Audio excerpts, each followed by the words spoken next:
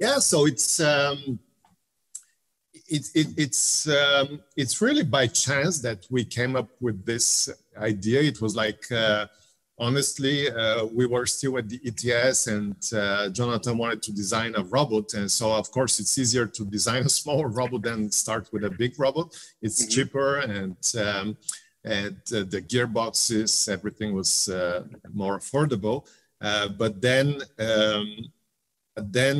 once this was done, we were like, wow, it's if you go to my lab and then look at all these robots, even the smaller ones, they still have these big controller boxes, like a big desktop PC, and then big cables, and then big teach pendants, and then sometimes for many applications it doesn't make sense because it just kind of displays small screws or small pinions or whatever for the watchmaking industry. And you can probably fit this big robot, but it just doesn't make sense, because usually in all these applications where I see our robots, I don't really see how they fit like a bigger one. And it's more, I would say our competitors are not bigger robot arms.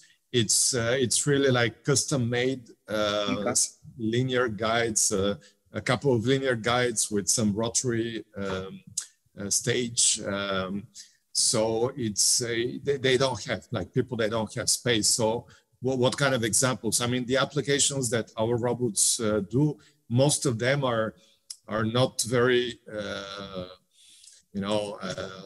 nothing very, very original. It's just small parts. Like, let's say, instead of palletization, you displace dental implants or catheters, or for the watchmaking industry, very, very small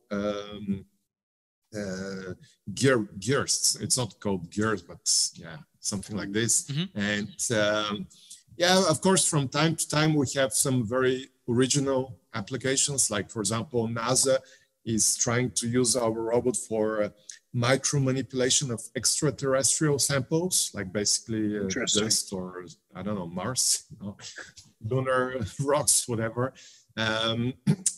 Or we have our very, very first client was actually a Montreal company that uses the robot for microsurgery of lab animals. Interesting. But most applications are very, very simple. I mean, simple. I wouldn't say simple, but very.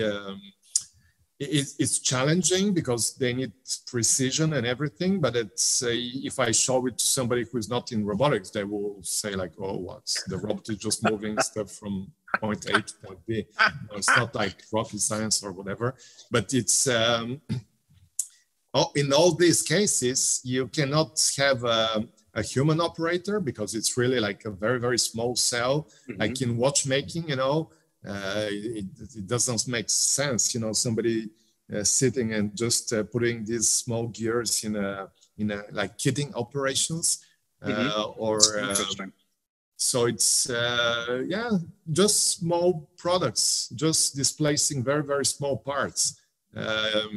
Instead of having a bigger robot, you have this one, which is very, very compact. So that's it. That's the main. It's as simple as this. They buy it because it's very small.